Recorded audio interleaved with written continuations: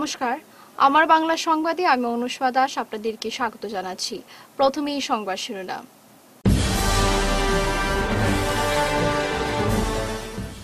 দরগাকোনায় বৃক্ষরোপণ কর্মসূচি, গাছ লাগানোর নির্দেশ চালুর দাবি।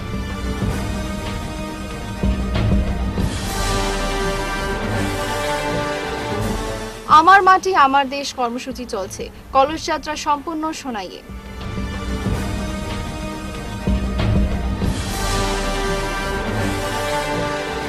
ক্যান্সার হাসপাতালের রূপকাররা আজ অসুস্থ, সম্মান জানালো সিআরইউ।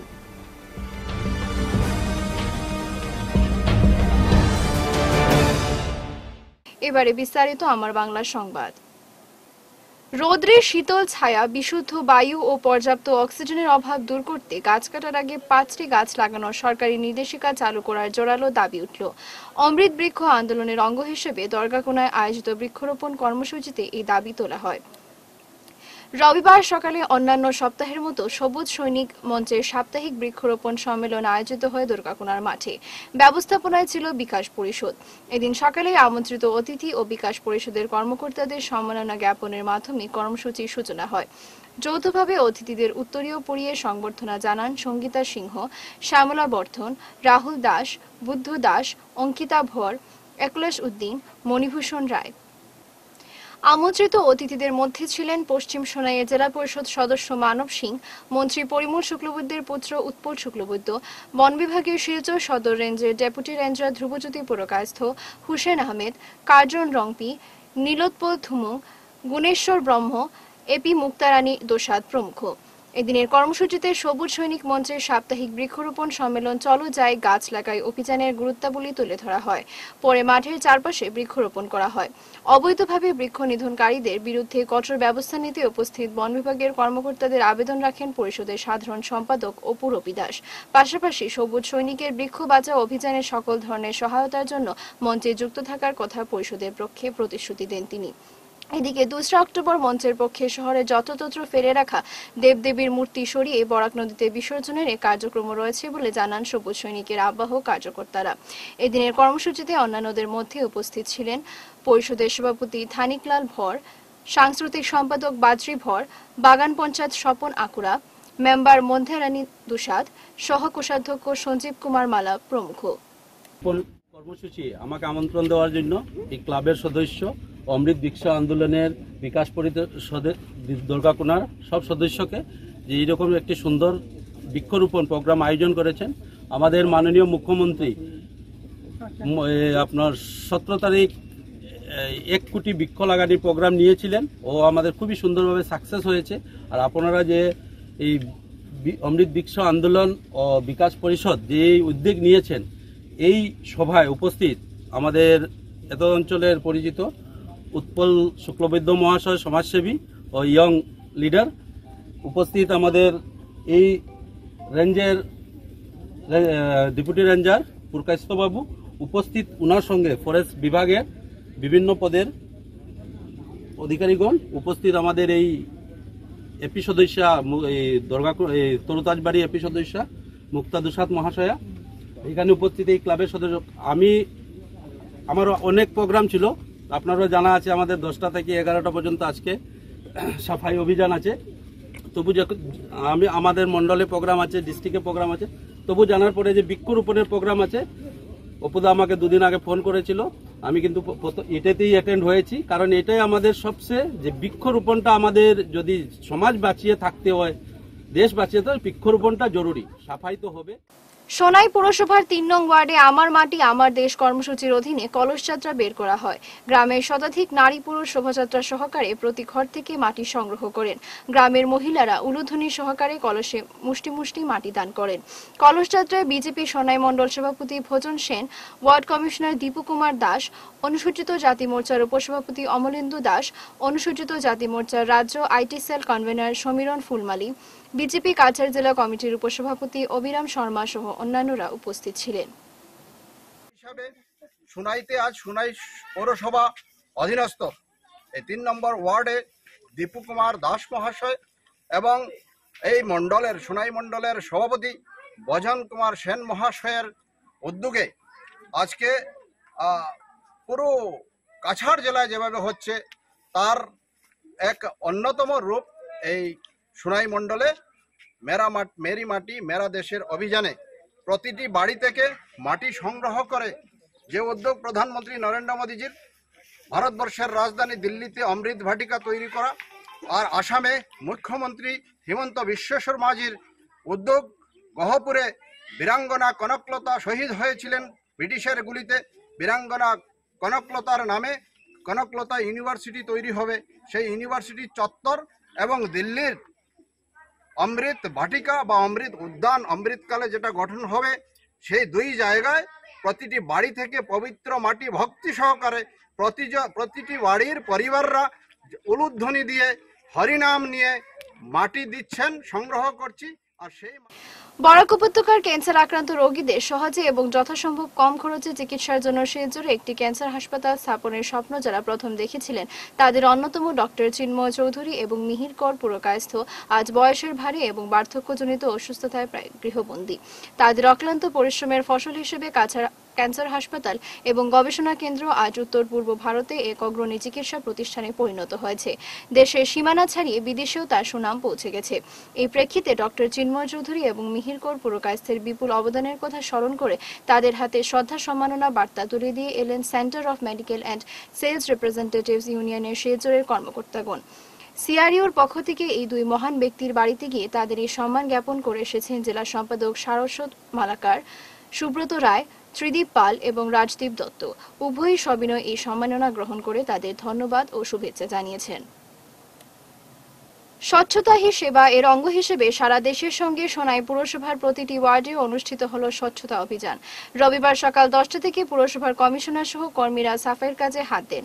এদিন অভিযানে নামেন এমসিডি কলেজের এনসিসির কর্মী সহ 62 ও 3rd ব্যাটালিয়ন কর্মকর্তারা।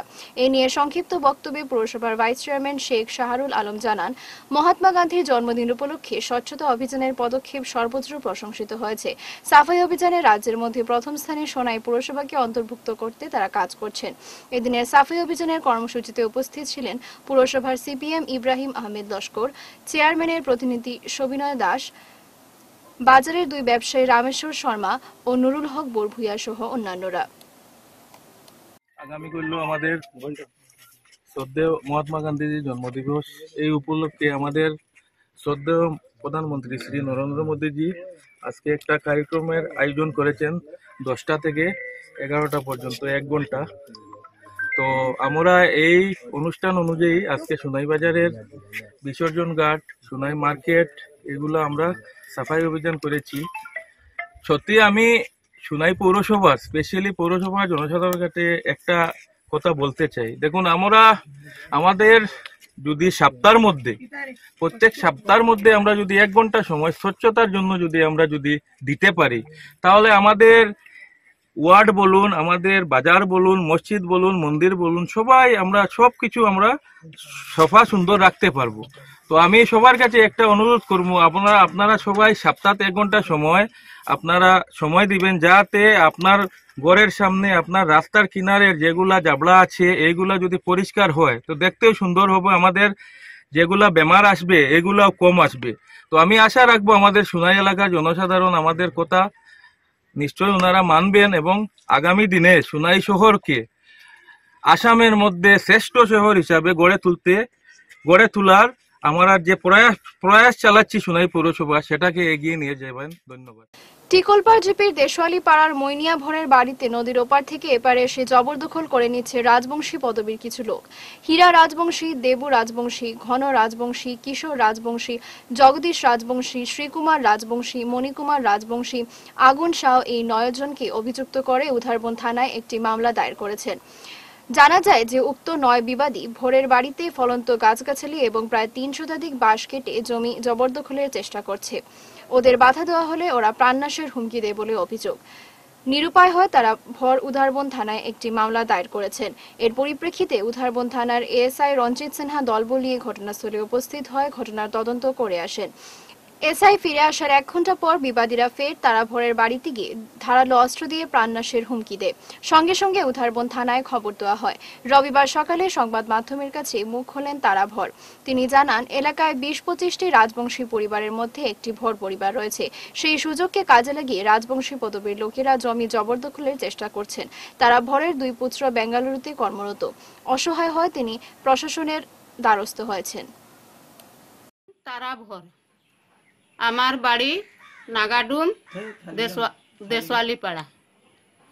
তারপরে আমার যে বাড়ি আছে, আমরা খালি বুড়া বুড়ি আছি, 3 ছেলে আছে, সব বাইরে কাজ করে কোম্পানির, আর তারা বাড়িতে নাই।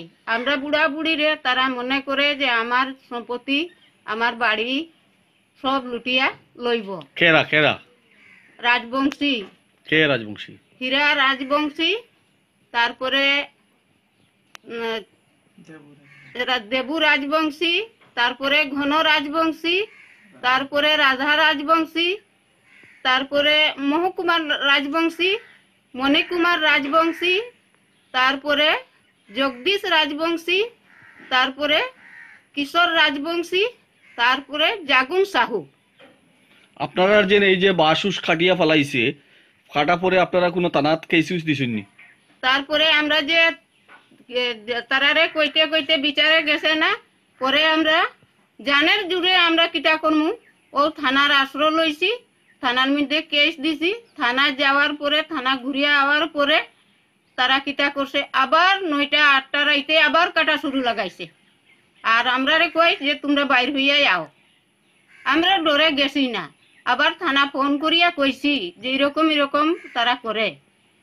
স্যারে কইছেন ঠিক আছে, আমরা রাইতে আই। শিলচর উকিলপট্টিস্থিত আরকি ডিগ্রি কলেজে রবিবার দক্ষিণ আসাম বায়োকেমিক ও হোমিওপ্যাথিক চিকিৎসক মঞ্চের উদ্যোগে বিশ্ব হোমিওপ্যাথিক দিবসের বর্ধিত অনুষ্ঠান আয়োজিত হয়। সংস্থার সভাপতি নলিনী মোহন দাসের পৌরোহিত্যে আয়োজিত এদিনের অনুষ্ঠানে বরাক উপত্যকায় হোমিওপ্যাথি কলেজ স্থাপনের দীর্ঘদিনের গণদাবি নিয়ে শিলচরের বিধায়ক দীপায়ন চক্রবর্তীকে বিধানসভায় সোচ্চার হওয়ার আহ্বান জানানো হয়। তাছাড়াও শিলচরের সাংসদ ডক্টর রাজদীপ রায়কে এ বিষয়ে কেন্দ্রীয় সরকারের নিকট দাবি উত্থাপন করার আর্জি জানিয়ে তার প্রতিনিধি মারফত একখানা স্মারকপত্র প্রদান করা হয়। বিধায়ক দীপায়ন চক্রবর্তী আয়োজক মঞ্চকে আশ্বস্ত করে বলেন, তিনি এ নিয়ে বিধানসভায় আওয়াজ তুলবেন এবং বরাক উপত্যকায় একটি হোমিওপ্যাথি কলেজ স্থাপনের প্রয়োজনীয় যে কোনো ধরনের সহযোগিতার জন্য প্রস্তুত আছেন বলে জানান তিনি। প্রথমে আপনাদেরকে অনুরোধ করতে চাই যে প্রোডাক্টের টিম যারা যারা হোমিওপ্যাথিক ডাক্তার রয়েছে, দলমত নির্বিশেষে নিজেদের মধ্যে সম্পর্ক রেখে এই টিম যারা সকল ডাক্তারকে নিয়ে একটা অন্ততপক্ষে, সেটা কনফারেন্স বলুন, সবাই বলুন, যা বলুন, সেটা হওয়া অন্ততপক্ষে জরুরি। আর এখান থেকে একটা রেজলিউশন আসা উচিত। পরবর্তীকালে এই রেজলিউশন প্রত্যেক public representative like MP, MLA, আমাদের শ্রদ্ধেয় chief minister doctor Himanta Biswa Sarma মহাশয়ের হাতে আপনারা দিন। কারণ একটি সংস্থা বলবে যে হোমিওপ্যাথিক এখানে হওয়া উচিত, আর আরেকটি সংস্থা বলবে কিছু বলবে না, না বলে অন্যভাবে বলবে যে না ঠিক আছে, তোমরা হলেও ভালো, আচ্ছা দেখা যাক কি হবে।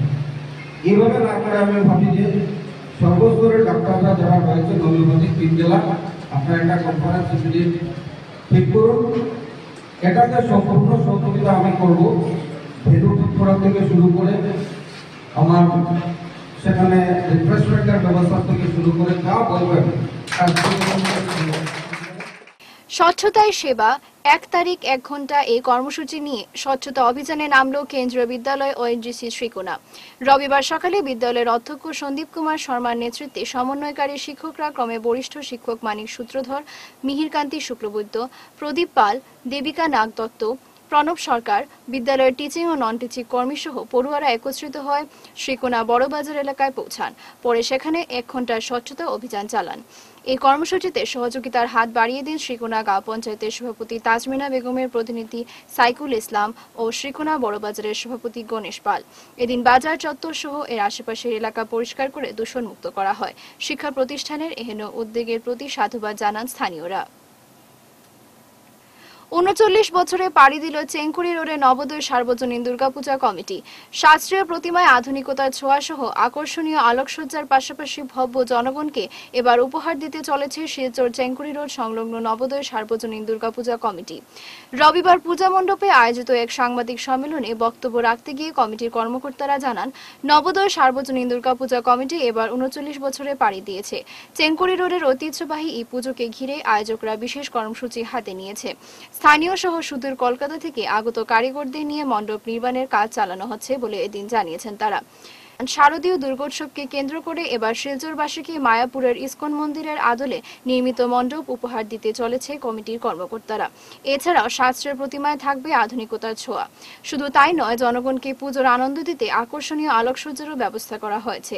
সপ্তমী, অষ্টমী ও নবমীতে ১,৫০০ থেকে ২,০০০ মানুষের মধ্যে মহাপ্রসাদ বিতরণ করা হবে বলে জানিয়েছেন আয়োজকরা।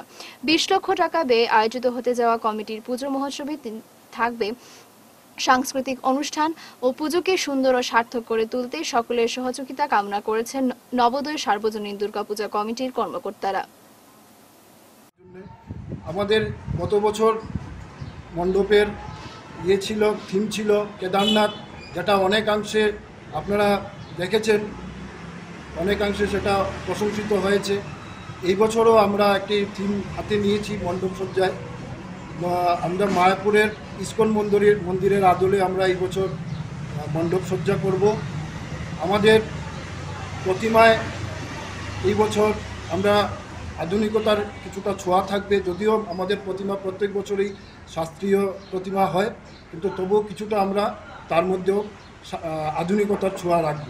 আমাদের এবারের প্যান্ডেলে যারা কাজ করছে লোকাল কারিগর আছে, প্লাস আমাদের কলকাতা থেকেও অনেক শিল্পীরা এসছেন, ওরা কাজ করছেন।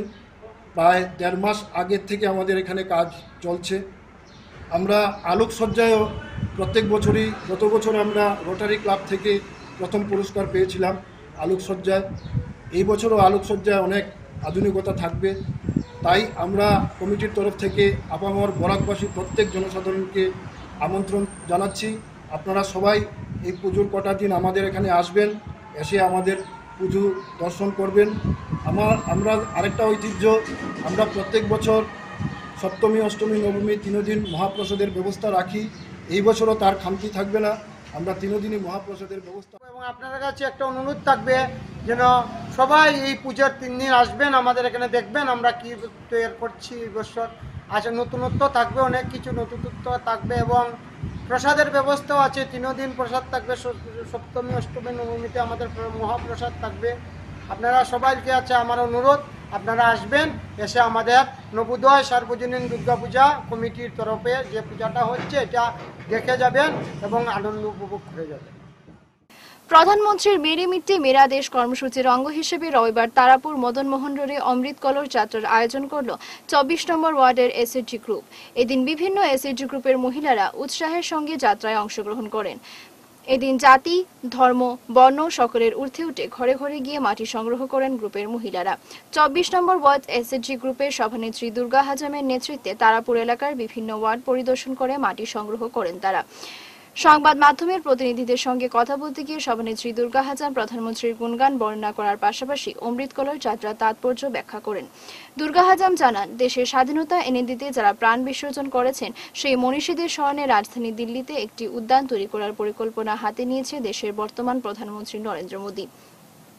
প্রধানমন্ত্রীর এই স্বপ্নকে সফল করতে দেশজুড়ে অমৃত কলস যাত্রার আয়োজন করা হয়েছে। এই কর্মসূচির মাধ্যমে মাটি সংগ্রহ করে ব্লক ও জেলা পর্যায়ে পাঠানো হবে।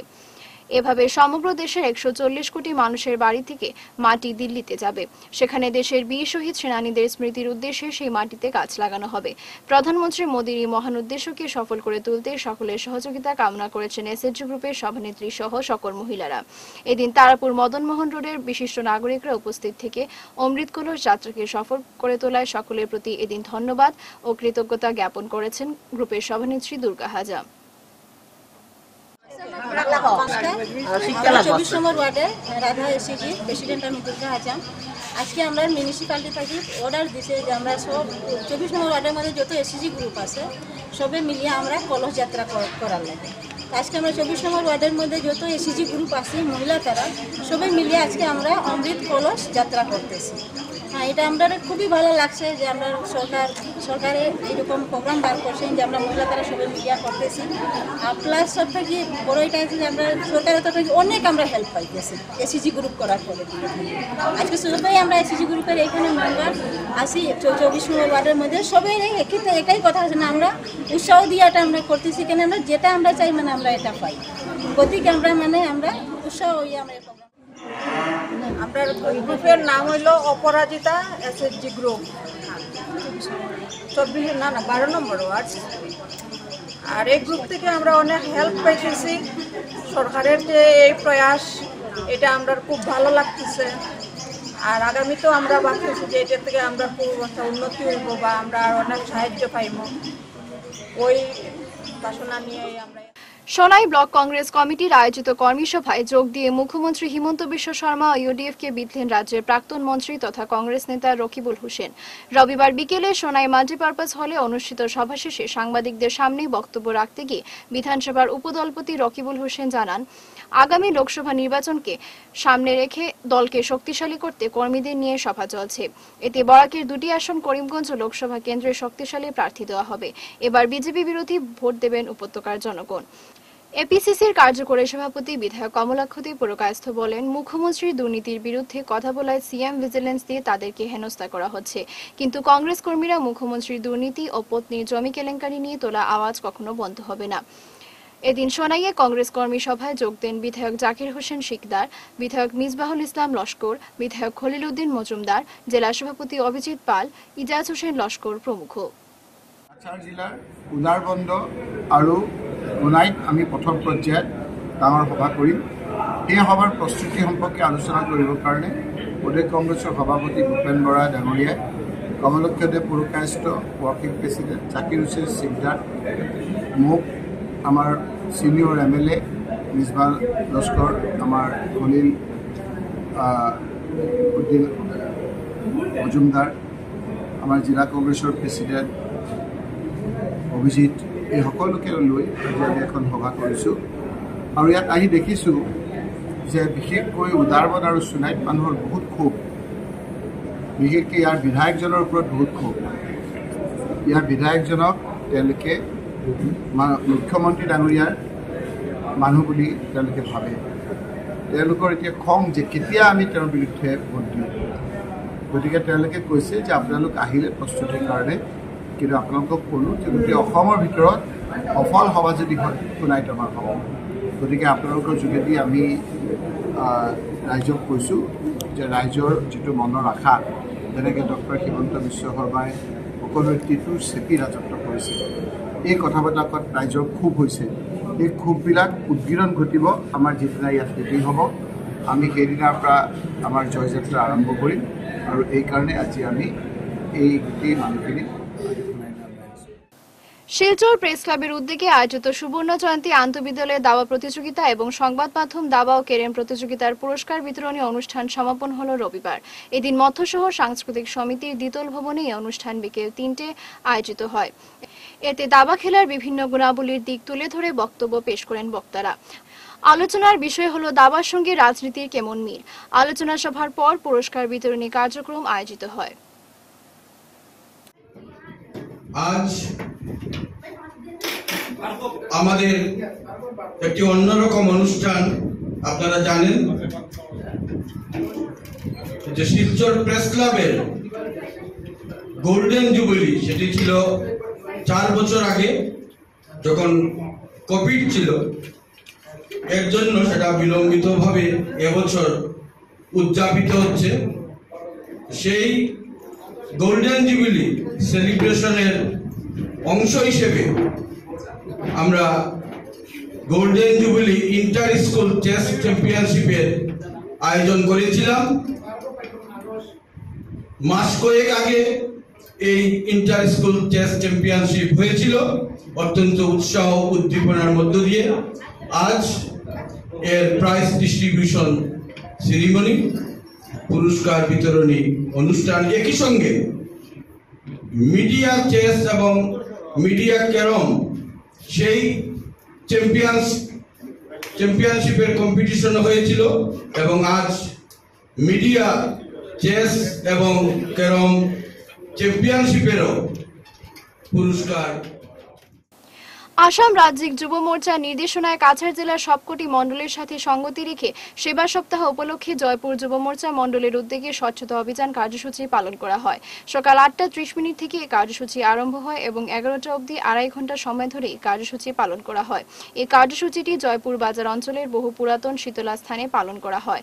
এতে অতিথি হিসেবে উপস্থিত ছিলেন জয়পুর মণ্ডলের সভাপতি বিনোদ শর্মা। এই কার্যসূচি আজ আমাদের সকল কার্যকর্তাদের সহযোগিতায় সুন্দরভাবে সম্পন্ন হয়েছে এবং আমাদের মধ্যে উপস্থিত আছেন আমাদের জয়পুর মণ্ডলের মণ্ডল সভাপতি মাননীয় বিনোদ শর্মা মহাশয়। তাছাড়াও রয়েছেন আমাদের যুব মোর্চার জয়পুর মণ্ডলের সভাপতি আশু দেবনাথ সহ আরও আমার জয়পুর মণ্ডলের যুব মোর্চার যারা অফিস বিহারার আছেন, ওনারা সবাই উপস্থিত আছেন। ওনাদের সবার সহযোগিতার মাধ্যমে আজকের আমাদের এই কার্যসূচি সম্পন্ন হয়েছে। আজকের এই কার্যসূচি সমগ্র দেশব্যাপী চলছে এবং আমরা আজ আসাম রাজ্য যুব মোর্চার নির্দেশ অনুযায়ী আজ সমগ্র আসাম রাজ্যে যুব মোর্চার দ্বারা এই কার্যসূচি পালন করা হচ্ছে। এই ধরনের কার্যসূচি আমাদের যুব মোর্চার দ্বারা প্রায় হয়ে থাকে, তারপরেও আজ সেবা সপ্তাহ উপলক্ষে আজ আমরা এই কার্যসূচি এখানে করলাম। আগামী দিনেও আমাদের এইরূপ সেবা কার্যক্রম অনেকটাই থাকবে আর আমরা চালিয়ে যাব। ধন্যবাদ। ভারত মাতা কি জয়। সাইবার ক্রাইম মারাত্মকভাবে গজিয়ে উঠেছে অসমের বিভিন্ন জেলায়। এবার করিমগঞ্জে একটি ভয়ঙ্কর সাইবার ক্রাইমের ঘটনা প্রকাশ্যে এসেছে। এই ঘটনার সঙ্গে জড়িত এক পুরুষ ও মহিলাকে করিমগঞ্জ পুলিশ নগাঁও থেকে গ্রেফতার করে করিমগঞ্জ সদর থানায় নিয়ে আসে। গ্রেফতার হওয়া দুইজনের নাম জানা যায় জামাল উদ্দিন ও সুলতানা বেগম। তাদের ঘরে করিমগঞ্জ পুলিশ তল্লাশিতে উদ্ধার হয় 44টি বিভিন্ন ব্যাংকের এটিএম কার্ড, 4টি আধার কার্ড, 24টি বিভিন্ন ব্যাংকের পাসবুক, নগদ 54,700 টাকা, একটা ফিঙ্গারপ্রিন্ট স্ক্যানিং মেশিন, একাধিক ব্যক্তির ফটো, একাধিক জমির নথিপত্র জেরক্স কপি, অসংখ্য ভোডাফোন সিম কার্ডের প্যাকেট সহ গুরুত্বপূর্ণ নথিপত্র। এই দুইজনের রাজ্য জুড়ে সাইবার ক্রাইমের সঙ্গে সংযুক্ত আছে বলে পুলিশ সন্দেহ করছে। উল্লেখ্য, ঘটনার বিবরণে জানা যায় যে করিমগঞ্জ পুলিশ 10/9/2023 তারিখে করিমগঞ্জের পাথারকান্দি থানার একটি মামলার পরিপ্রেক্ষিতে তদন্ত শুরু করেছিল। এ মর্মে পাথারকান্দি অবসরপ্রাপ্ত শিক্ষক আব্দুল হামিদ এজাহার দাখিল করেছিলেন 27/7/2023 তারিখে।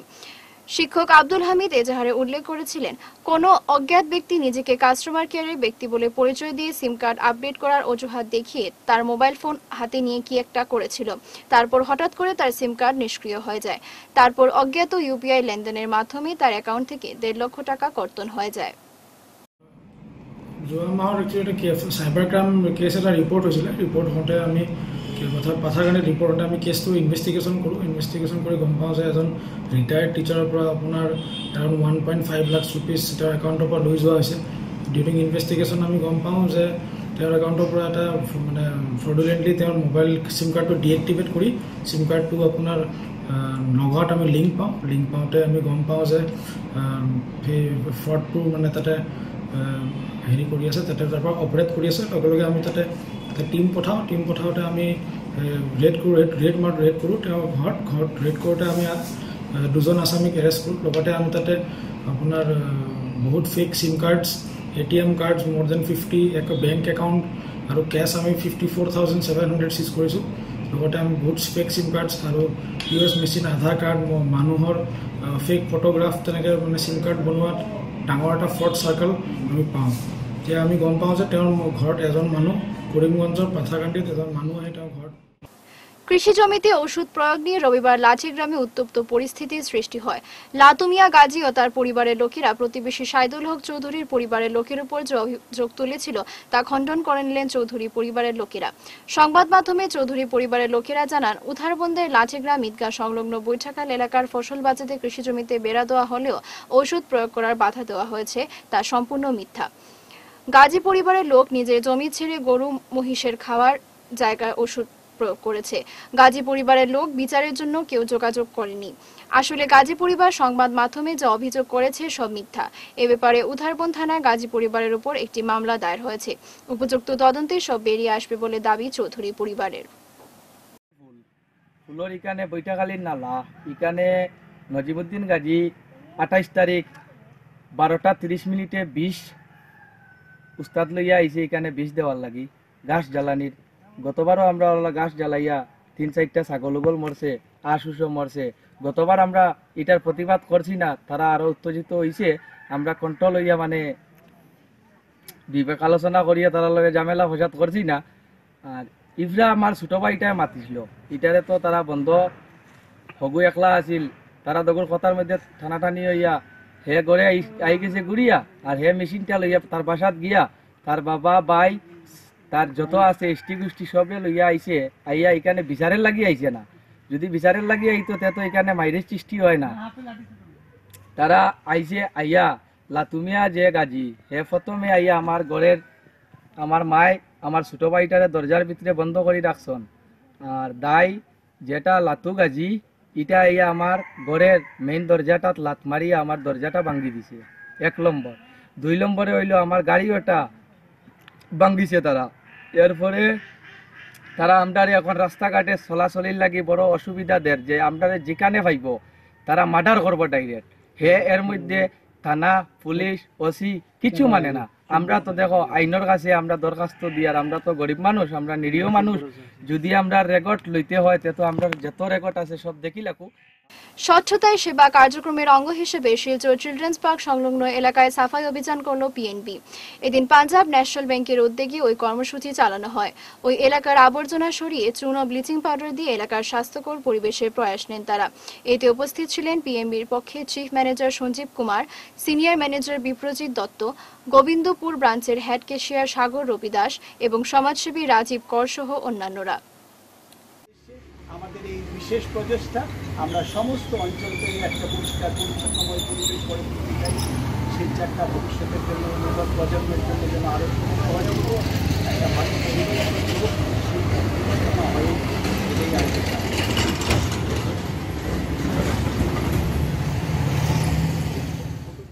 সীমান্ত জেলা করিমগঞ্জের বিদ্যানগর চা বাগান ময়দানে আয়োজিত প্রয়াত কৃষ্ণমোহন মাল্লা ফুটবল প্রতিযোগিতার ফাইনাল ম্যাচ আয়োজিত করা হয়। প্রতিযোগিতায় আনিপুর এফসি বনাম 11 ব্রাদার্সের মধ্যে হাড্ডাহাড্ডি লড়াই প্রত্যক্ষ দর্শন করেন দর্শকরা।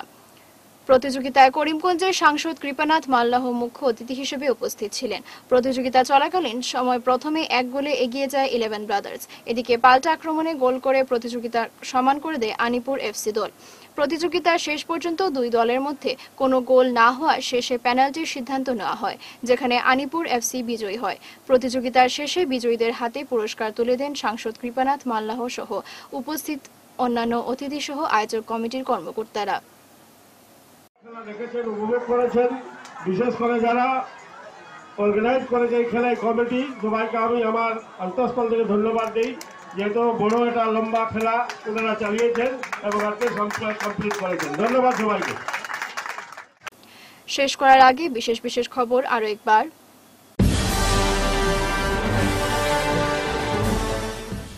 দরগাকোনায় বৃক্ষরোপণ কর্মসূচি, গাছ লাগানোর নির্দেশ চালুর দাবি।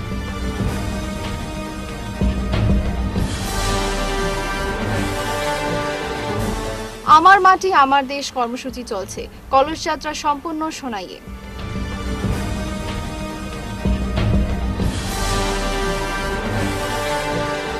ক্যান্সার হাসপাতালের রূপকাররা আজ অসুস্থ, সম্মান জানালো সিআরইউ।